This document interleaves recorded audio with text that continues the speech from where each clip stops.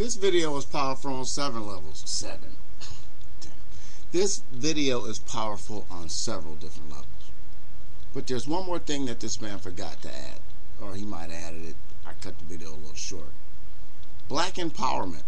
Now, a lot of races, even though I just said a couple days ago there's only one race, the human race. A lot of groups of people, since we've been divided so long ago, we call it the races. We're only one race.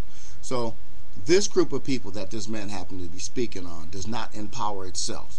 Let me repeat myself. The quote-unquote black community does not black community does not empower itself. In other words, instead of going down to this store, you go to the one that's owned by the black man. Instead of going to this shopping center, go to the one that has the stores that, you know, cater to black people. This has been done by several different races of people. There's only one race, the human race. There's only one race, the human race. I keep on going back to that. But in most of the communities around America, the Hispanics go to Hispanic stores. You see what I'm saying? Us blacks, we go to Safeway, Long's drugstore. We go to any store we can get to.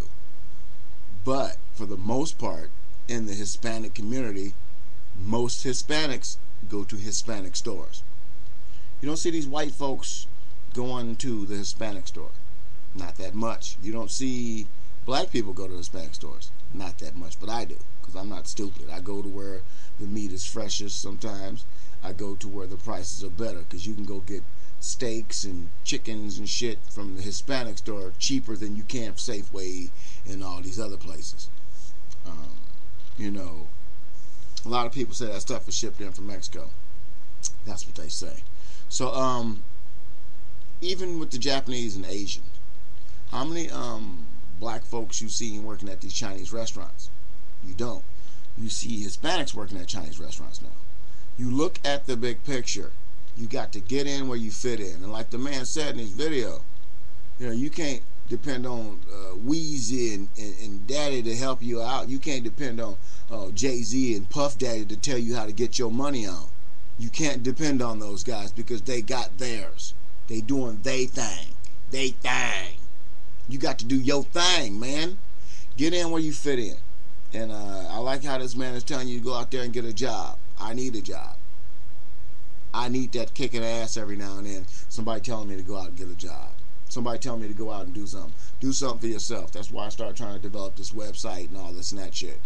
So I can get paid off the internet. I can get paid off doing what I do. I can put my music out on the internet. There's places where you can put 10 of your instrumentals on a CD and sell it for 20 bucks. People buy that shit. Sitting around making these beats and shit and calling yourself a rapper and shit, and ain't nobody ever fucking heard you. Anybody heard you? Nobody heard of you. Only people that think you sound good is your family and friends. Expand out.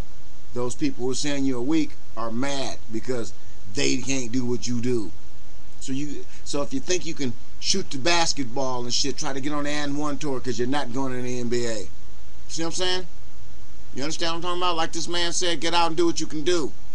My cousin, about 4 or 5 years ago, he started his own janitorial company. All his old buddies was laughing, talking about, you cleaning toilets, man, for $40 a night, laughing and joking. Now he's paying somebody else $125 a night to clean toilets. You understand what I'm saying? How can this man, not too long ago, everybody laughing for cleaning toilets, now he can pay somebody else 3 times as much as he was getting paid to clean toilets? See? And he's a minister. He put it down. I can't do that. I'm not him. I don't have the what's the word? The gumption to move like he do. So I'm a little slower. I'm a little older, but I'm a little slower than he is. But the moral of the story is this, brothers and sisters and young people, if you don't go out and make a life for yourself now, you won't have a life. Nobody's going to go out and make a life for you. Don't nobody owe you nothing. You know what I mean? And a lot of young black people think people owe them something. What you got on my 40? movies and the media have made black people so stupefied and dumb, it's pitiful. Because the average black person can quote you any kind of damn song or something out of a movie. He can't quote you no Shakespeare. Can't quote you no fuck. Can't quote you shit if it ain't got to do no basketball, football, hip hop. The average African American household is probably being run by someone no older than 35 years old. And you know what that means. If this 35-year-old man or woman is in charge and they haven't seen anything positive in their life, then there's just a bunch of kids living in a house waiting for that 35-year-old to make sure the bills are paid. The moral of the story is this. If you don't get out by the time you're 16, maybe 15 now, and create a life for yourself, a positive, cash-earning life, you will fail in this country. You will not only fail on every front, you will fail in every conceivable way. You will fall subject to media. Man, you can sell dope and come up, man. You can sell dope. That shit don't work. What's going to happen? You sell dope, you got some money, and wait, what's it? It's not legal. You can't buy nothing with it. You gonna buy a car, another car. It's kind of funny how these brothers buy cars with their dope money. I got a car. There's this one guy who allegedly put his own album out with his dope money. Then he took his dope money and went to the record stores and bought up all his albums. Then he reboxed those albums, put them back in the record store, took his dope money and bought those albums.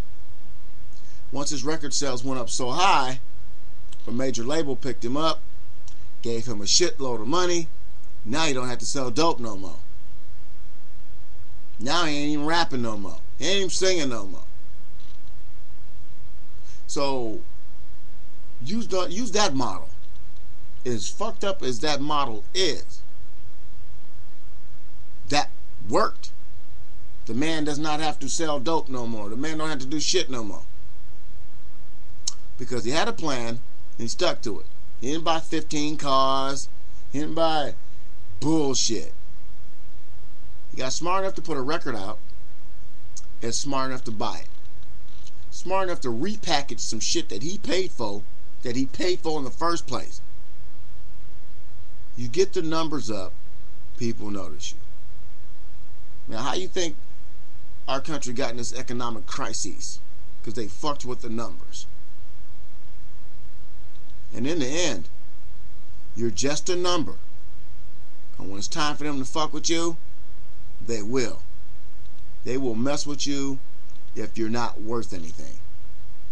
And you can look around your neighborhood now after I just said that and look down the street. How many people hanging outside right now is worth anything? They don't even own that corner they stand on. They are addicted to drugs just like the people that are buying the drugs from them. And let me tell you about that too. When you sell dope, you gotta buy dope. When you can't get your dope, you can't sell no dope. You trip out. Damn, I gotta get this package. You go to calling everybody you know. Just like a dope fiend. So, addiction is funny. Don't get hooked on wanting something. You go make sure you can get it and keep it. Because whatever you buy with dirty money, they can take. And no matter how much dirty money you throw at a clean lawyer, they can still take your money. So believe this. Go get an education and don't stop getting educated. Keep that brain running 24/7. Because if you don't keep your brain running 24/7, the next 3 or 4 years, your legs and your feet gonna be running 24/7. Thank you, and you've been tubed.